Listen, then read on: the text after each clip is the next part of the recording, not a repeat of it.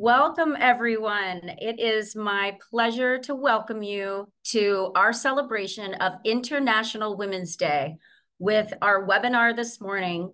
Good morning, good afternoon, good evening, wherever you are in the world. Thank you for joining us.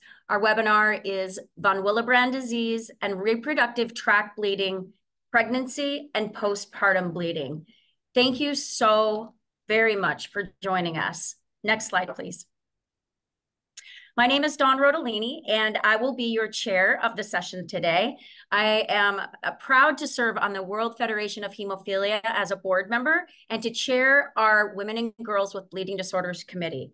Thank you so much for joining us. Next slide, please.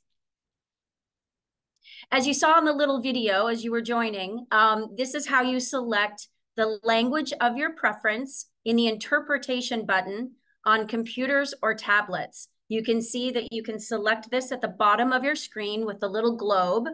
Select that for interpretation, and then you can scroll over to select the language of your choice, English, Chinese, French, German. You can see the list there. And then the option is to mute the original English audio as well. Please go to the next slide. So for live interpretation on mobile phones, you can see this here. If you, down in the bottom right corner of your phone, you'll see 3 dots, and you can select those to select your interpretation channel. And then on your language interpretation, if you can see that in the box, click Done to select your language. Next slide, please. More options for questions and answers. You'll see a Q&A button on the bottom of your mobile phone. And to ask a question, please select the Q&A icon and type your question in. And we will be sure to address your questions at the end of our webinar after our presenters have shared their information with us. Next slide, please. I'm extremely excited to share this agenda with you. Excuse me. We'll have 2 presentations today. The first from Lakshmi Srivastava on von Willebrand disease and reproductive tract bleeding. And next we'll hear from Paula James on von Willebrand disease and pregnancy and postpartum bleeding. Then we'll hear for sharing of our experiences from Lauren Phillips from New Zealand. And unfortunately, Kathy Verbreken could not join us today, but Lauren will be able to share her experiences, and then we'll do Q&A at the end with all of you participating. Next slide, please.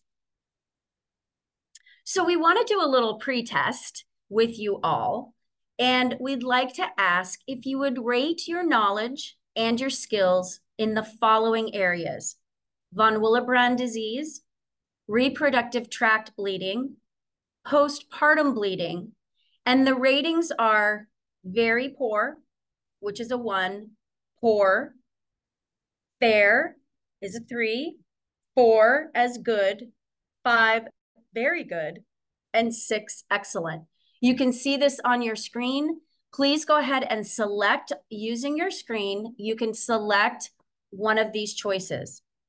How is your knowledge and skills in von Willebrand disease, which is number 1, and reproductive tract bleeding, number 2. And then you can scroll down and see the third one under postpartum bleeding. Please select your choices now. For those of you just joining us, it's popping up on your screen. Please rate your knowledge and skills in those following areas using the pop-up poll on your screen. We'll give it a few seconds so that you have the opportunity to select your choice.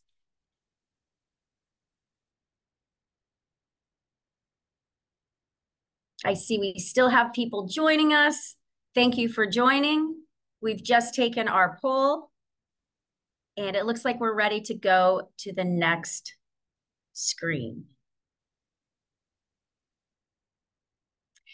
So I'm very excited to welcome and introduce you to our panelists and speakers today. We'll start with Dr. Lakshmi Srivastava. Dr. Srivastava is a professor in the Department of Pediatrics, the Division of Hematology at University of Texas Health Science Center, and McGovern Medical College and Gulf States Hemophilia and Thrombophilia Center in Houston, Texas.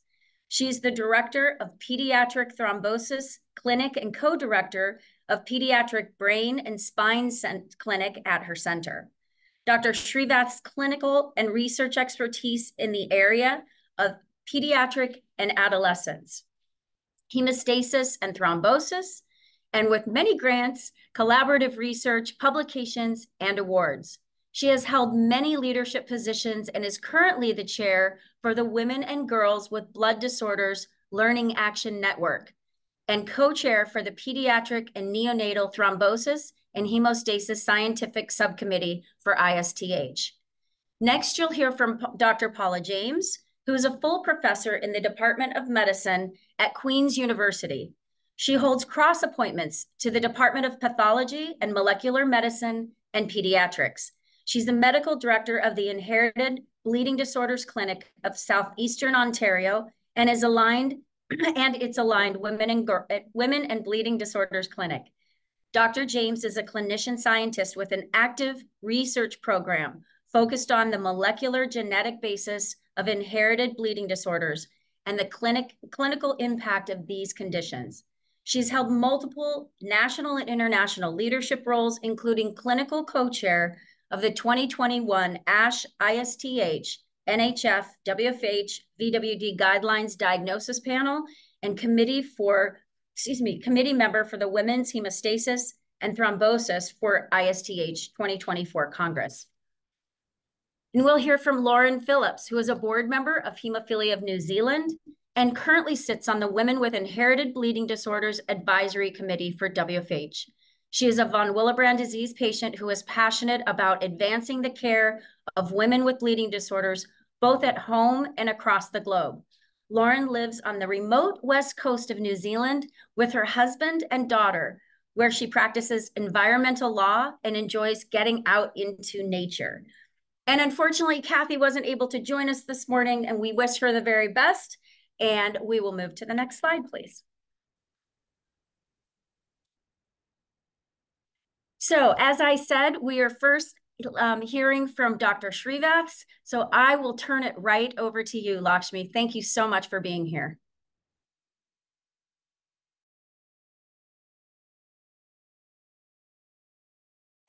Thank you, Dawn, for that kind introduction. Can I share my screen, please?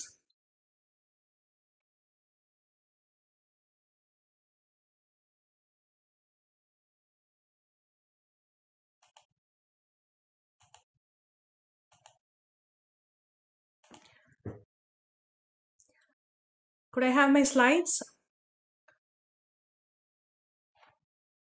I mean, it's not a webinar without a little bit of a glitch, right? Can we please have, yep, there we go. Thank you. Thank you. Good morning, everyone. It is my pleasure to be talking to you all about von Willebrand disease and reproductive tract bleeding. I will be specifically focusing on reproductive tract bleeding as part of my presentation today. Here are my disclosures. The objectives of my presentation today are to highlight and discuss the following regarding reproductive tract bleeding in postpubertal females with von Willebrand disease, specifically prevalence, challenges in recognition, and evaluation. And I'll also be discussing the management and complications of reproductive tract bleeding in these patients with von Willebrand disease.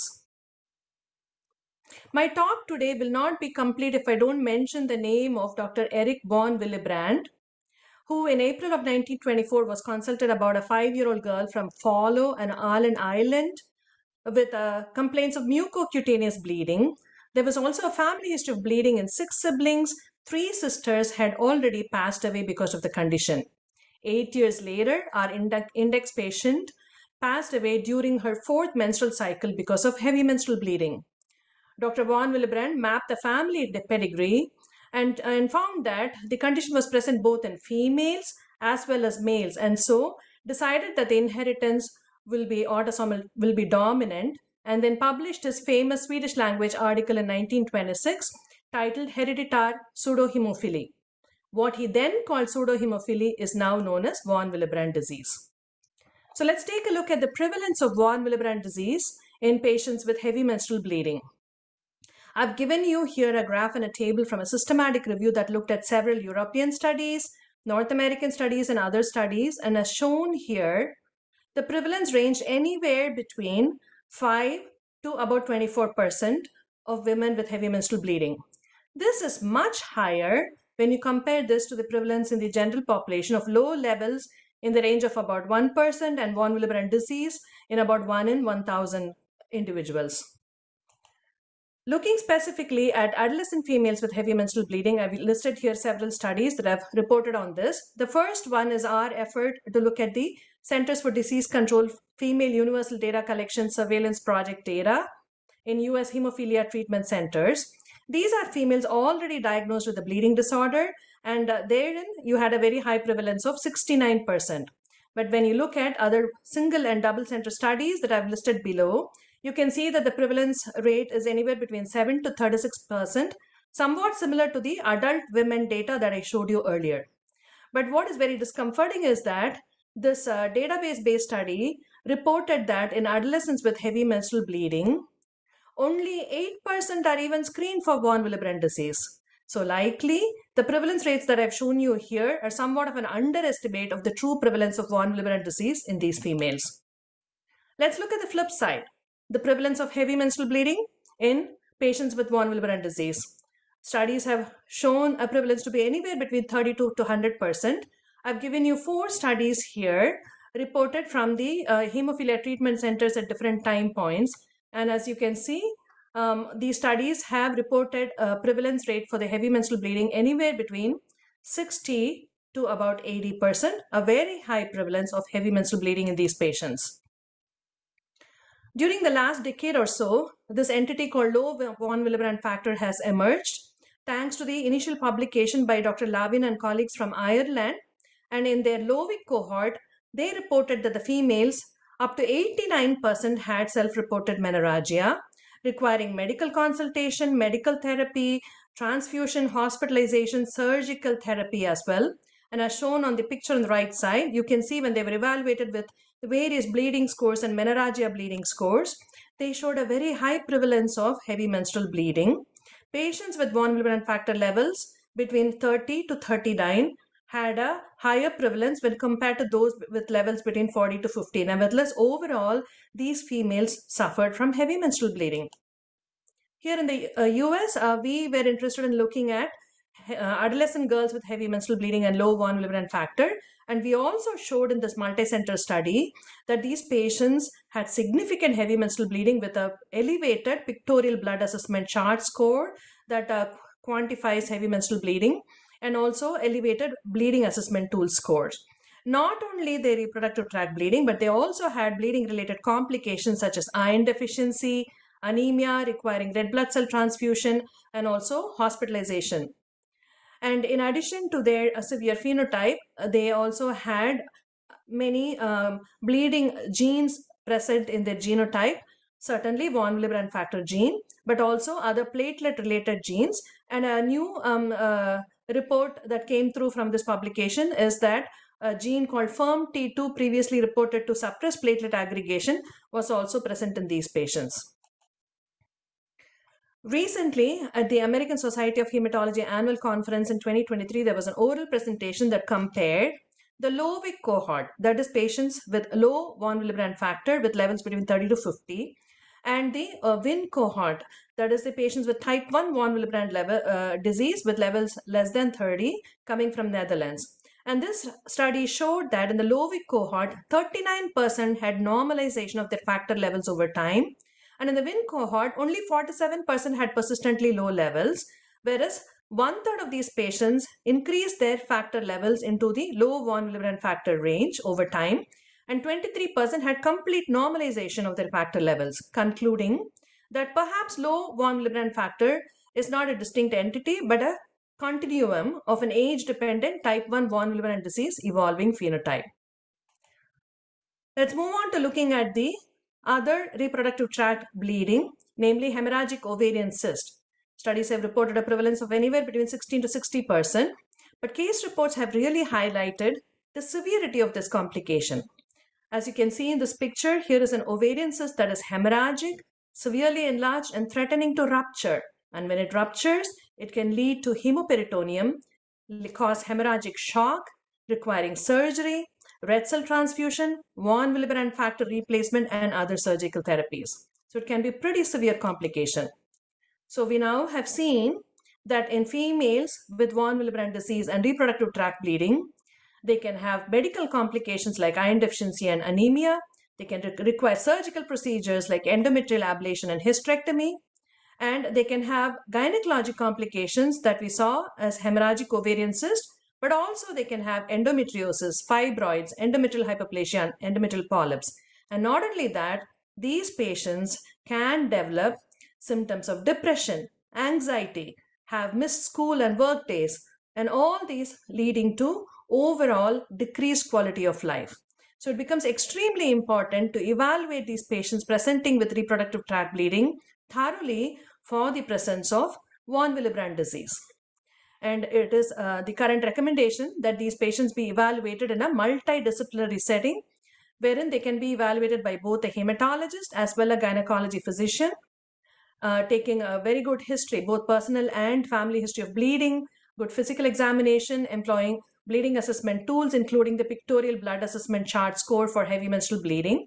For lab evaluation, we would initially do a complete blood count, prothrombin time and partial thromboplastin time and fibrinogen, but also in females presenting with reproductive tract bleeding, it is important to do the von Willebrand factor levels upfront.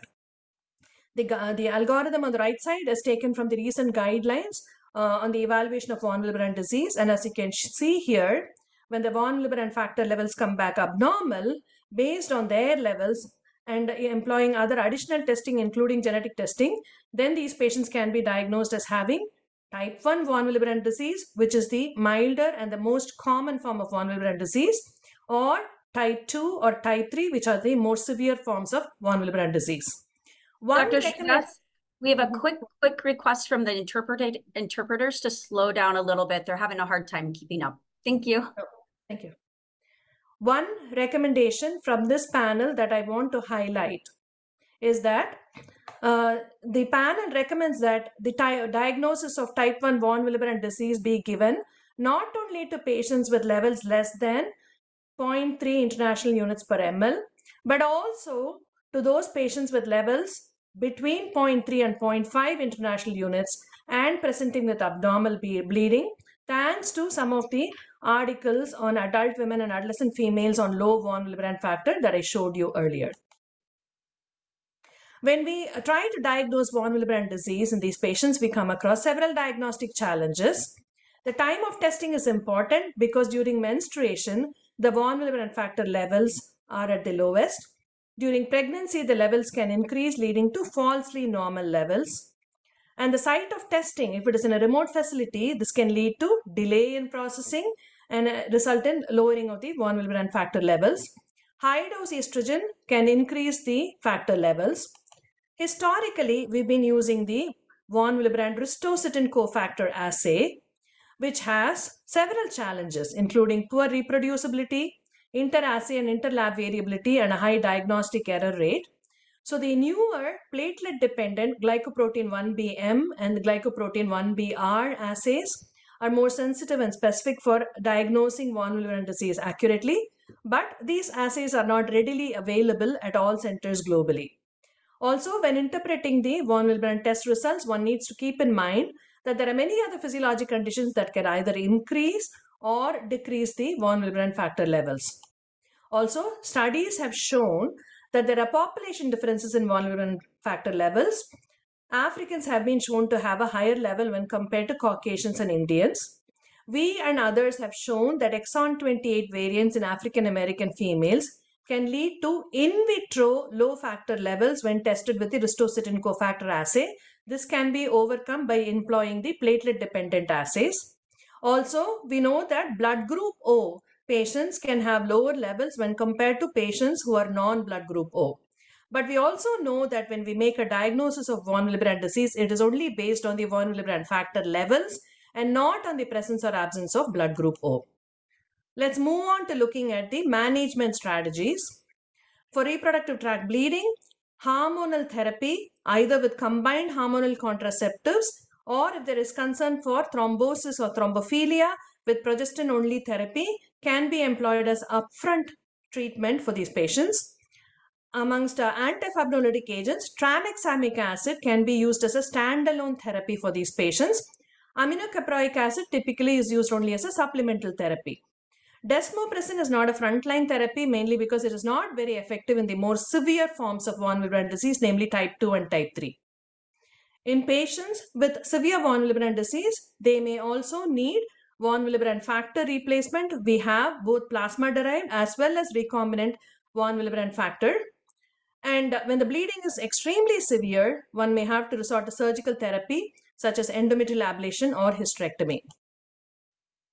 We also advise these patients about avoiding medications that will increase the risk for bleeding, and also to avoid activities that can cause bleeding, and also manage their other medical complications such as anemia and iron deficiency with either red cell transfusion, iron therapy, or with iron-rich food. I want to take a minute to highlight the recent guidelines on the management of von Willebrand disease, a collaborative effort between American Society of Hematology, ISTH, National Hemophilia Foundation, and also World Federation of Hemophilia. This panel recommends that for patients with von Willebrand disease and heavy menstrual bleeding, hormonal contraception, including the levonorgestrel intrauterine system or tranexamic acid, can be used as frontline therapy over desmopressin, and that it does not have to be monotherapy. The patients can get combined therapy, tailoring the therapy to the given individual, and that these patients need to be evaluated in a multidisciplinary clinic setting. Why? Because it is important not only to manage their heavy menstrual bleeding and their medical complications such as iron deficiency and anemia, but also to do a thorough gynecologic assessment and to manage their gynecologic complications as well. I will now quickly show some novel trials that have been done in this patient population. Recombinant human interleukin 11 was tried as a single center phase 2 trial in a small number of women and was shown to reduce the PBAC score, but this has not made it into the frontline therapy. The recently completed von Willebrand disease MIN trial compared a single injection of recombinant von Willebrand factor versus oral tranexamic acid in a phase 3 multi-center trial. And the results were that tranexamic acid was more effective in reducing the PBAC score when compared to recombinant von Willebrand factor. In a very small number of patients, octreotide has been shown to reduce heavy menstrual bleeding. This brings me to the end of my talk. I hope I have impressed upon you that when we do diagnose von Willebrand disease in a female presenting with reproductive tract bleeding, it not only helps with the management of her reproductive tract bleeding and her medical complications like iron deficiency and anemia, but also helps with other bleeding management, with perioperative and dental intervention, with trauma-related bleeding management, pregnancy and postpartum bleeding management that Dr. Paula James is going to talk about next, and also to give her lifestyle modification advice to prevent lifelong bleeding in that female. In addition, by screening and evaluating affected relatives, we are able to establish the diagnosis in her affected relatives as well. So when you diagnose von Willebrand disease in one female, you're able to manage her family as a whole. With that, I'll conclude my presentation. I want to thank the World Federation of Hemophilia for this wonderful opportunity. I also gave this presentation on behalf of the Foundation for Women and Girls with Blood Disorders. At the end of this webinar, I'll be happy to take questions. Thank you so much. You did an amazing job of covering so much information that's really important for all of us to understand and know. Thank you very much. And we will have Q&A at the end of the sessions.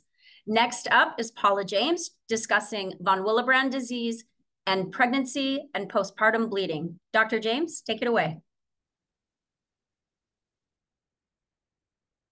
If we could unmute Dr. James, please.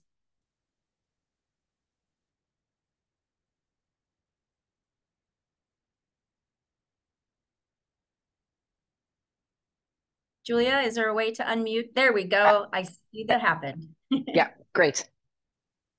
Thanks so much, Dawn, and thank you to WFH and the organizers for including me in this session today. Happy International Women's Day to everyone, and I'm delighted to talk with you today about one of my favorite topics and one of my favorite groups of patients to look after, those with von Willebrand disease who are pregnant.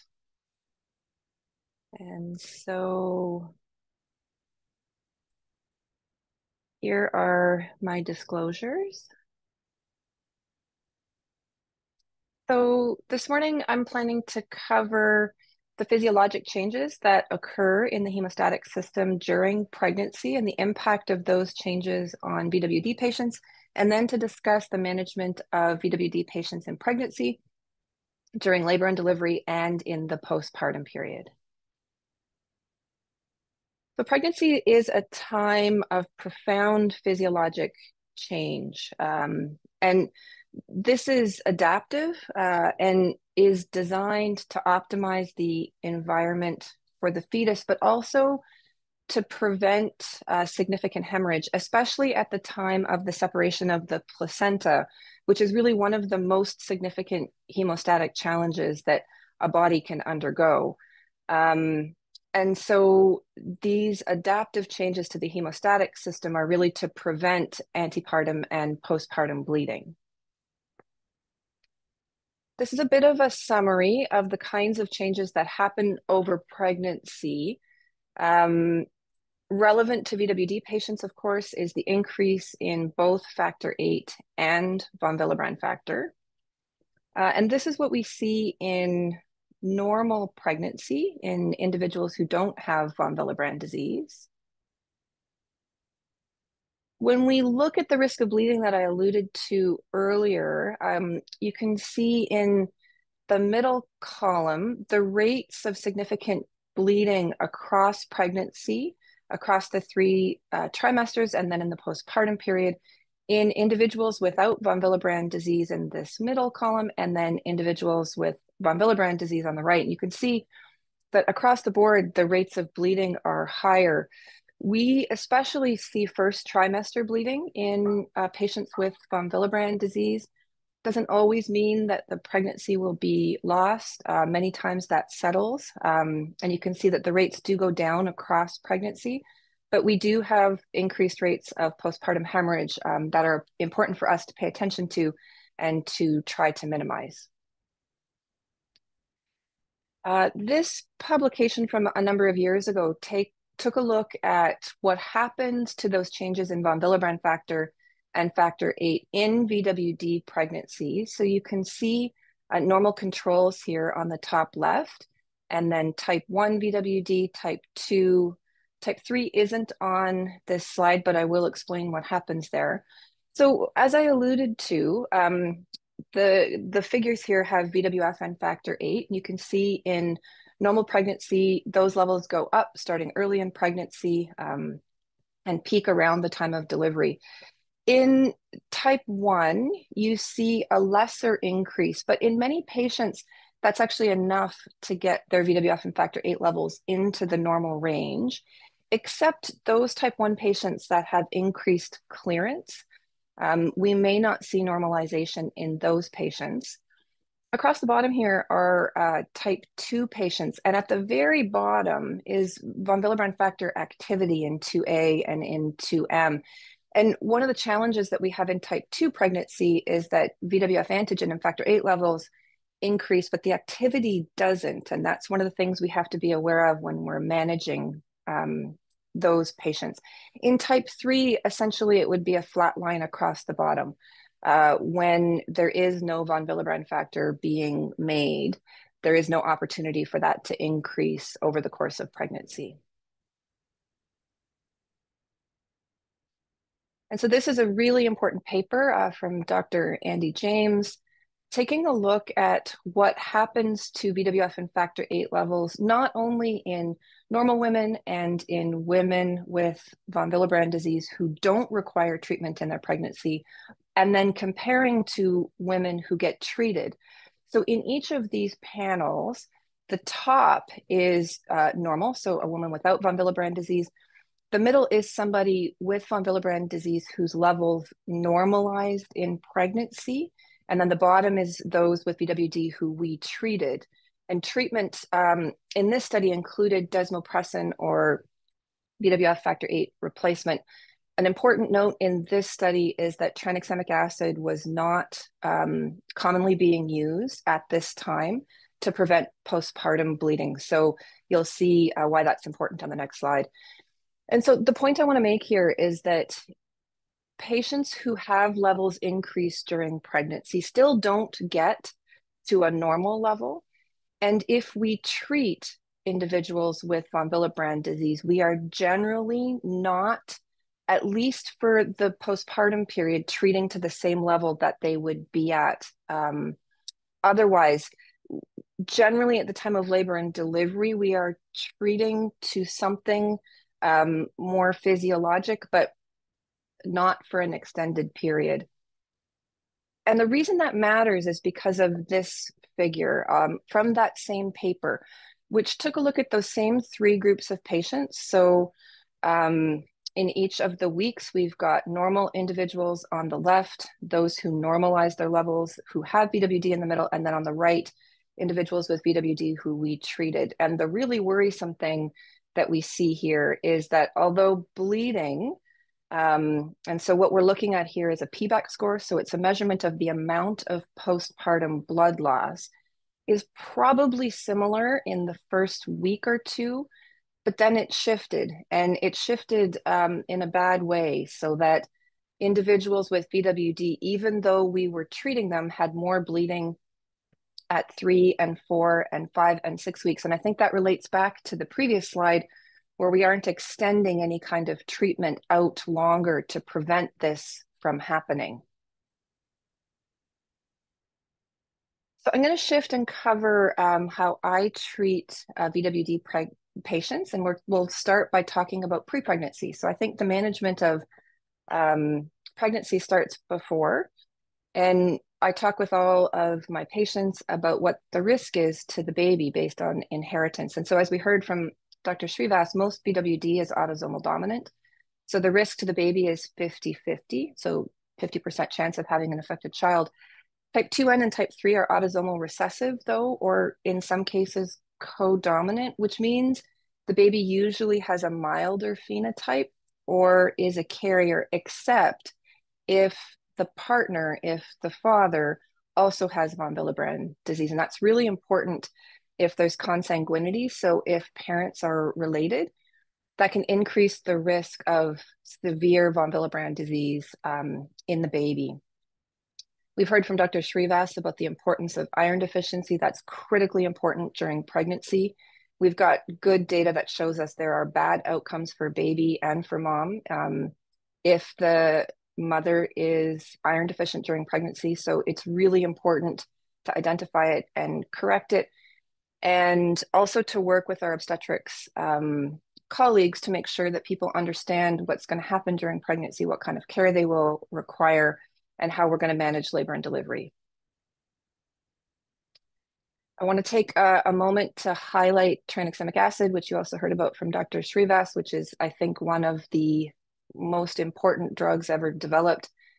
This medication is a fibrinolytic inhibitor, which means it prevents clot breakdown and is super helpful for mucosal bleeding, for postpartum bleeding. There are huge studies that have been done with this medication, over 20,000 pregnant women, and this medication was shown to reduce death from postpartum hemorrhage with no increase in the risk of thrombosis. And I think back when that Andy James study was done, one of the reasons that tranexamic acid wasn't being used in the postpartum period was because of this concern of thrombosis or creating a deep venous thrombosis or a pulmonary embolus. And this huge study provided us with reassurance that that does not happen. There's some retrospective data that was published as well on women with bleeding disorders showing a reduction in postpartum blood loss and no adverse effects. So that data made its way into one of the recommendations from the VWD management guideline. And the guideline panel suggests the use of tranexamic acid over not using it in women with type 1 VWD, also in types 2 and 3 during the postpartum period. It's a conditional recommendation, not because we didn't believe in what we were saying. It's because the strength of evidence is low. And one of the takeaways from today is that I think we need stronger evidence so that we can strengthen this kind of recommendation. An important point about tranexamic acid is that it is safe for breastfeeding. So to move then into pregnancy, how do we manage pregnancy in the postpartum period? So I see everybody at 32 weeks, and I measure their CBC, ferritin, and VWF and factor VIII levels. If they're iron deficient, if I hadn't done my job right and corrected it earlier in the pregnancy, certainly I'm going to correct it at this point. And then I divide patients into two groups.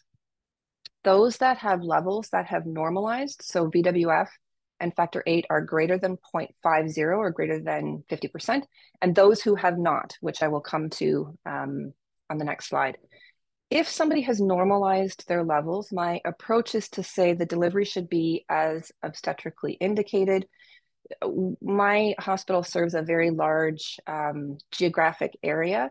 And if somebody has normal levels, we, myself and the obstetricians I work with, will allow delivery in a community hospital. I make sure that I say in my consult note that there is no increased risk of bleeding with regional anesthesia to hopefully allow an epidural if that's what the patient wants. I don't prescribe any prophylactic treatment for labor and delivery. I do say to avoid forceps or any kind of manipulation of the baby's head if possible because of that 50% risk that the baby's going to be affected. Otherwise, normal newborn care should be provided. And then everybody, unless there's really a clear contraindication, should get tranexamic acid. And the way I do this is that I start it on postpartum day 1, a gram POTID, and I continue it until the bleeding stops. So for many patients, this is a couple of weeks of postpartum tranexamic acid. This is the majority of von Willebrand disease patients, not all, but 80 to 90% of patients can be managed like this. 10 to 20% though do not get above 50% with their VWF and factor VIII levels. And as I showed on that previous slide, that's more common with type 2 and certainly with type 3 patients. And so at 32 weeks, if the levels are still low, we still allow the delivery to take place as obstetrically indicated, but it has to happen at a tertiary care center. These patients we generally admit on a Monday, first thing in the morning, for an elective induction so that we are in control of the timing and that this isn't happening on a long weekend when all of our staff aren't around. We still manage the baby's head in a similar way with normal newborn care. Everybody gets tranexamic acid, but in addition, we have to give treatment that increases VWF and factor VIII levels.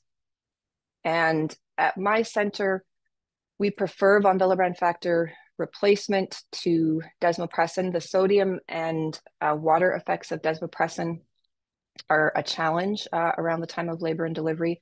And so we use von Willebrand factor replacement. In Canada, we have plasma-derived products, but recombinant products are a reasonable choice here as well. And I aim for around 100% and try to maintain that through labor and delivery. I do this with a bolus and continuous infusion because I have an incredible nurse who is very committed to these patients and will run that continuous infusion the entire time our patients are in. Bolus dosing is entirely a reasonable way to go here as well. So we give a bolus, we start the infusion, I check levels 4 hours later, and if I have everything where I want it, I will tell obstetrics that they can go ahead with the induction. Once I have levels normal, I also give the okay for regional anesthesia, except in patients with 2B von Willebrand disease if they are thrombocytopenic. And then I check the levels daily and adjust the continuous infusion as necessary. The VWD management guideline prioritized a question about regional anesthesia or neuroaxial anesthesia, and took a look at levels and suggest that a target level of that around 100% or 1 international unit per mil over targeting a higher level was reasonable. And that the level should be maintained while the epidural is in place and then for at least 6 hours after it comes out. So to summarize what I've covered this morning, I cannot emphasize enough the importance of identifying and correcting iron deficiency. I think pregnant patients with VWD need to have their levels checked at 32 weeks. Most type 1 patients correct and can be managed with tranexamic acid alone, but type 2 and type 3 patients generally will not and require a much higher level of intervention and care. The involvement of obstetrics is really important to provide multidisciplinary care. And I think tranexamic acid should be given to just about everybody with von Willebrand disease who is having a baby.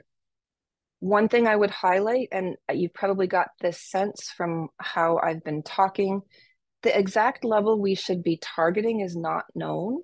And I think is certainly something we should focus on with future research. So I want to acknowledge my team here in Kingston. And again, thank you for your attention and to all of the organizers for involving me today. It's a real pleasure to be here. Thank you so much. That was an excellent presentation. Unfortunately, I had said in the beginning that Lauren was joining us. Unfortunately, she's having difficulty connecting, so we're going to go right to Q&A. I'm going to remind you to please submit your questions in the Q&A box. We've already got a couple of questions started, and so Lakshmi, thank you for joining us, coming back on. I will go ahead and dive into the Q&A. And I'm not sure if we have a next slide, but if that's not, yeah, perfect. Let's do that. That's perfect. So our first question, Dr. Srivaths, I'm going to go to you. And it says, I have a 30-year-old female patient with easy bruising and workup found pseudothrombocytopenia. By the way, hopefully I get an A+ for that. With platelet clumping. She had a VWF antigen of 60% and a reported VWF activity of 17%. And they have no access to VWF resistatin cofactor or multimer analysis. And how would you classify this patient? Sure, I'm happy to answer that question. So I think that's a very interesting and an important question. So I see that the same person has said that the activity is actually the resistatin cofactor activity, and they just don't have access to multimer analysis. So one wonders if where the site of testing was, whether it was at their center or was it at a remote site. So that's an important thing to think about, because as I mentioned in my presentation, if the site is remote, then that can artificially lead to decrease in the von Willebrand factor levels because of delay in processing, etc. So it becomes important to repeat the testing. But what is striking there is that there is a discrepancy between the von Willebrand activity level and the antigen level. So even if you don't have a multiple analysis readily available, one can quickly calculate the von Willebrand factor activity to antigen ratio. And there are some guidelines, and I think as per the recent von Willebrand disease management guidelines, if the ratio is less than 0.7, so in this patient, I calculated the ratio to be 0.28. So significantly low ratio, that indicates the more severe type 2 von Willebrand disease. But what I also see interesting is that the patient has platelet clumping. So perhaps this could maybe be one of the types of the type 2 von Willebrand disease. So you have different types, type 2A, type 2B, type 2M, and type 2N. Because of lack of time, I couldn't go into the details about the different types.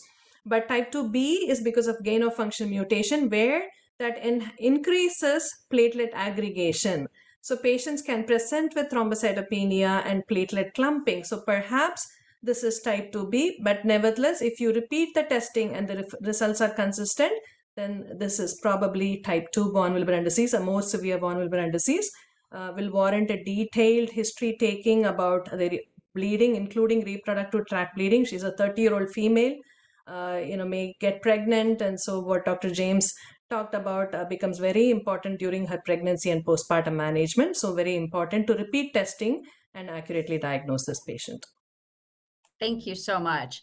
Dr. James, could you comment on using DDAVP during pregnancy? Yeah, thanks for the question. There certainly is a literature around this that it is safe to do. And I think if somebody is pregnant and requires a procedure, that might be a reasonable place to use desmopressin. I mentioned that I'm reluctant to use it at the time of labor and delivery. And the reason for that is because of the hyponatremia and the fact that you've got an unknown big hemostatic challenge coming up when the placenta separates. And if you've given desmopressin, generally we would say if you're going to use it for labor and delivery to give it after the cord is clamped. But then you have potentially created some limitations in terms of fluid resuscitation and the risk of hyponatremia, which can lead to seizure. So I am hesitant about using it for labor and delivery. If it's all you have, certainly I would be using tranexamic acid. And then I think if that's what you've got, I think be very careful and be aware of those risks of hyponatremia and be cautious with fluid resuscitation.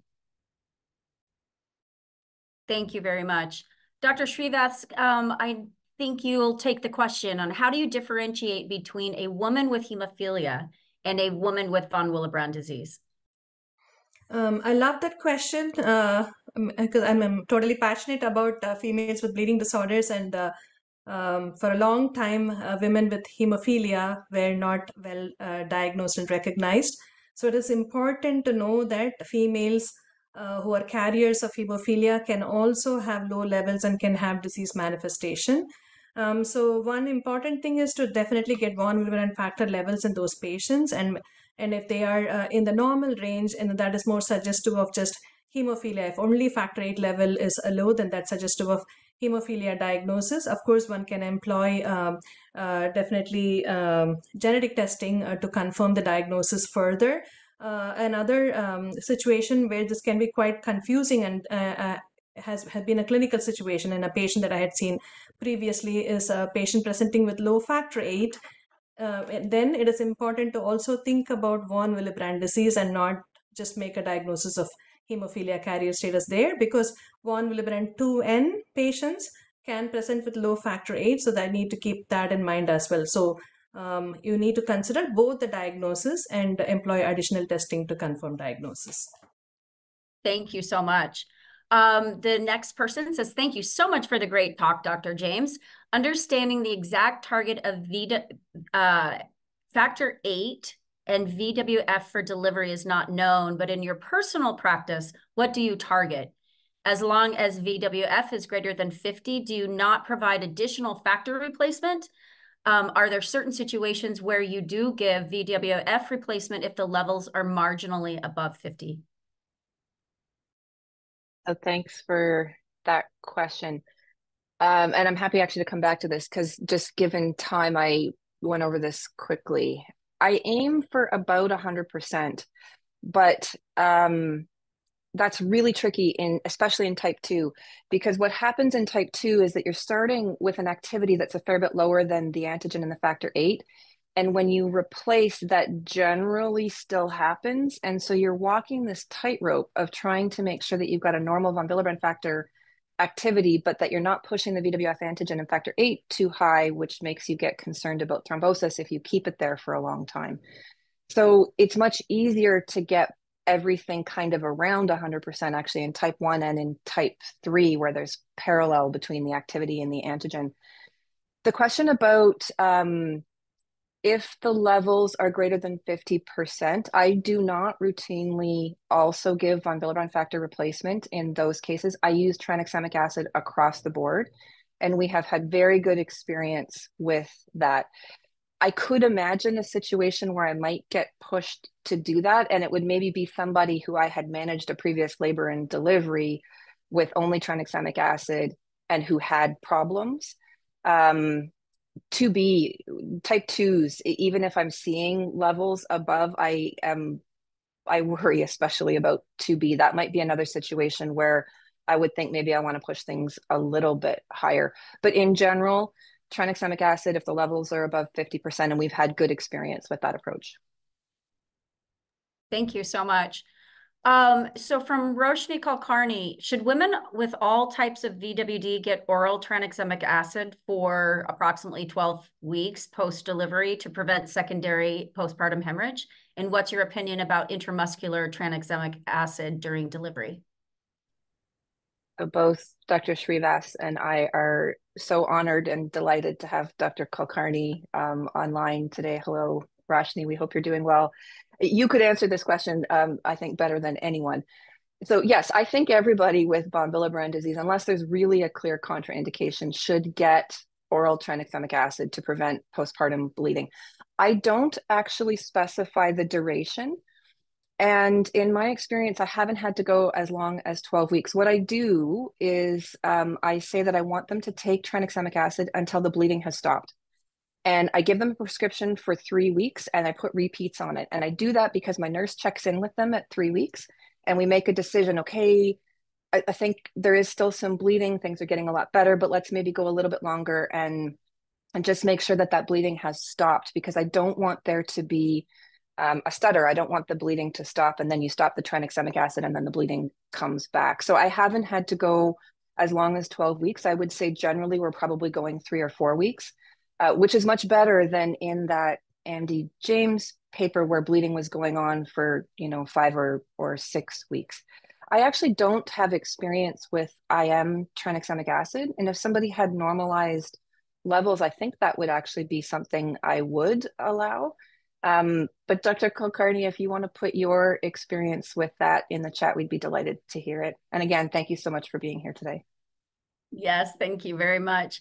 Dr. Srivas, so we have about 2 more minutes for our Q&A, and then we'll start to close out, but I want to make sure we get this question in.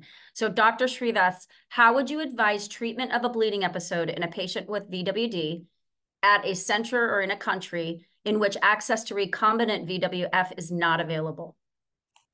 Yeah, that's a very good question. Thank you.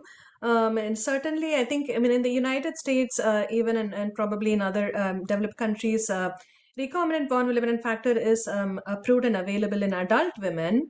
But in the pediatric world, we still don't have that approved. So, depending on the type of the bleeding, you have several options, even in a remote center to utilize. So, for example, if it is just recurrent mucosal bleeding or the patient is going for a dental procedure, in those situations, one can certainly utilize antifibrinolytic agents, both tranexamic acid as well as aminocaproic acid, depending on what is available.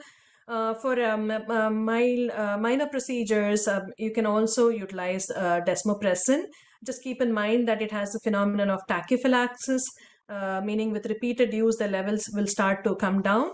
And so you can only use it for a maximum of about 3 to 4 consecutive days. But if you do need it for a more severe bleeding or for a major surgical procedure, etc., certainly plasma-derived von Willebrand factor can be administered, and we still utilize that in the pediatric and in the adolescent patients with von Willebrand disease here as well. So that is certainly an option. Thank you. Okay, we're going to sneak this last question in 60 seconds or less. Can you answer this one? My 4-year-old son has frequent nosebleeds, occasional bruising, but that could be explained by him being active and playing. Are nosebleeds on average once a month negligible and should be explored further? We don't have known history of bleeding disorders in our family. I really wanted to get that question in. Yeah, I mean, I think that is a situation that we see often in pediatric patients, especially in a very active child. But nosebleeds, I think it is not just the nosebleed. So we have some bleeding assessment tools that we utilize to help with making a diagnosis. So we need to look at the characteristics of the nosebleed. So how frequent is it? How long lasting is it? Does it require medical consultation or other management? I mean, we do see patients with bleeding disorders coming in with nosebleeds lasting for 30 minutes, coming to the emergency room, dropping their hemoglobin and requiring medical management. So all those characteristics will add up. So, or if the patient is just having nosebleeds once a month, just lasts for like 1 or 2 minutes, that may not be very significant. Also, in trauma is the most important cause for nosebleeds in children. So we'll need to explore and see if that is what is provoking. But if it is more prolonged and more severe, then I think certainly that needs to be explored further. Thank you so much. Thank you both for taking the time to presenting this information that's so important, and also for taking the time to answer everyone's questions. I'm sorry we didn't get to all the questions, but we will make sure that we do our best to answer those. Just a reminder that this webinar is being recorded, and you will be able to access the webinar on the e-learning platform for WFH. And if we could go to our post-knowledge skills test. So please, now that you have participated in this webinar, if you could please rank your knowledge and skills in the following areas: von Willebrand disease, reproductive tract bleeding, and postpartum bleeding. And the answers are: very poor is 1, 2 is poor, 3 is fair, 4 is good, 5 is very good, and 6 is excellent. Please take your time now to select your answers of how you feel after listening to this webinar, and if your knowledge has increased. I feel like we need music. Should we sing?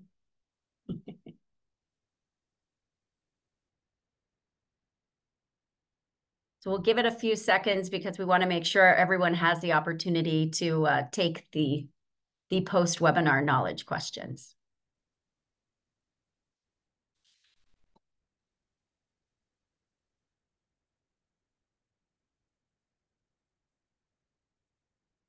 Hopefully you learned. I learned a lot, and I was trying to take notes, but also pay attention to the questions. So I can't wait to go back and actually watch the webinar so that I can watch it as a consumer and really absorb the information.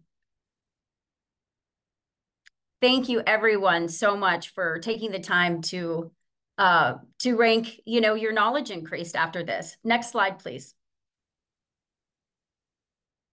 So I'm very excited to highlight this slide. In just a month, we will be go back, please. Thank you. We will all be headed to Madrid, Spain for the 2024 World Congress. And I'm really excited to invite you to participate. The registration is open. The link is in the chat. And we have if you're interested in this webinar, we have some excellent sessions at Congress this year on von Willebrand disease, women and girls with bleeding disorders. And I hope that you'll join us. Next slide, please. Also, with shared decision making, you can see these webinars have already been started, but up next, just on March 12th, 4 days, is the next shared decision making WFH webinar. It is a 3-part series, and you can watch the webinar that happened on February 27th, and then also mark your calendars for March 26th. Next slide, please. And we could not let this webinar go without asking for your support of our WFH Global Champions. Our Global Champions program is the perfect opportunity to share your commitment to the global bleeding disorders community.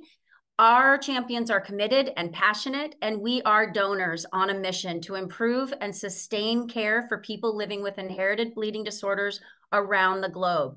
You can scan that QR code and make your donation today. We really, really appreciate it. And I'm proud to say I am a global champion. And next slide, please. So with that, thank you all. Thank you for joining us. Happy International Women's Day. Please share the recording link with everybody and anybody that you know once it's posted on the e-learning website. Dr. James, Dr. Srivas, thank you so much for joining us today. And I hope you all have a great rest of your day.